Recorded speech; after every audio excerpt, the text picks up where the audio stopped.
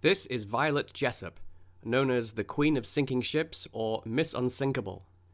On September 20th, 1911, Violet was on board the RMS Olympic when it collided with the British warship HMS Hawke shortly after leaving port.